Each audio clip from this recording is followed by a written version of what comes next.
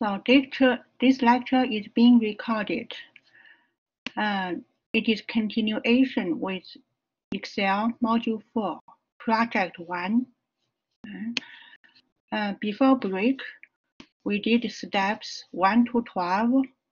Now we'll start with step 13, Unhide Campground Research Worksheet.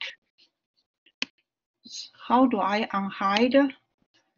You see where's my mouse? Right-click your mouse on Campground Mortgage. Right-click your mouse, and then click on Hide. Now you have Campground Research. Click OK.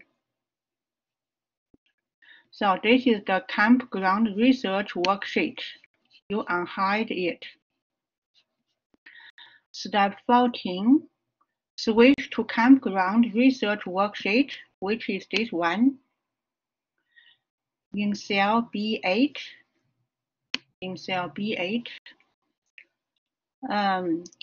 create a formula without using a function that determines the total interest associated with the mortgage.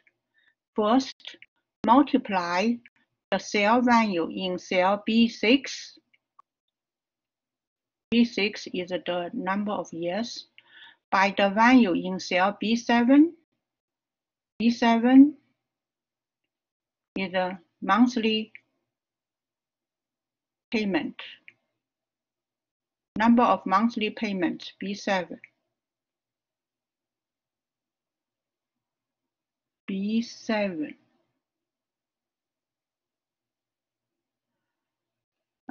By the value in cell B7 multiplied by 12, and then subtract the value in cell B4. Okay, so let's do it. Click cell B8 equal B7. B7 multiply 12.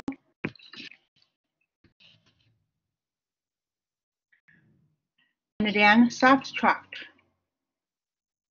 B4. That is the total interest. Total payments minus loan amount is the total interest. Press Enter key.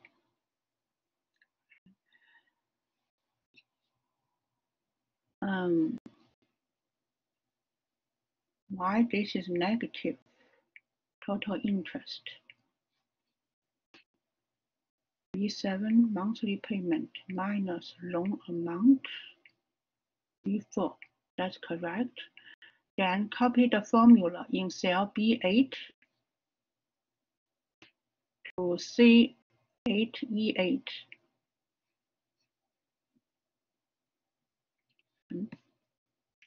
Step 15. Colin would like to able to see the remaining balance of the campground mortgage at the end of current year. In cell B11, create a formula using the PV function to determine the outstanding balance of the campground mortgage at the end of the current year using the parameters below. So click cell B11 equal PV. Opening bracket, rate is B5, divide 12, comma. Okay. And for NPER, number of payment, subtract the value in cell B10 from the value in cell B6, multiplied by 12. So B6 multiply 12 minus B10. That is number of term. Let me double check. B6 multiply 12, B6 multiply by 12, then subtract B10. Subtract B10. Where is B10? B10 is the current year. Does it make sense? Let me see. Subtract the value in cell B10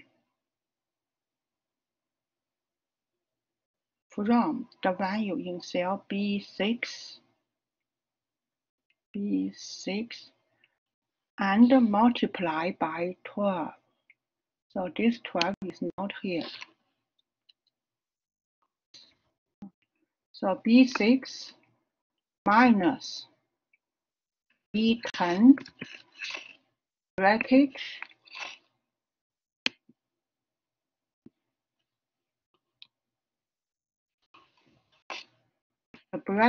multiply 12.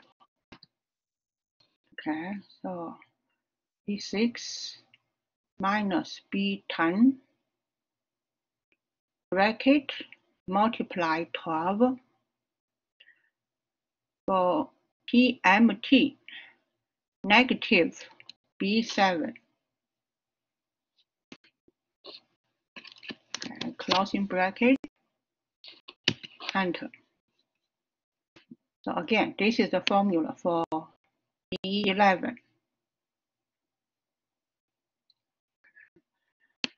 Now, copy the formula from B11 to range C11, E11.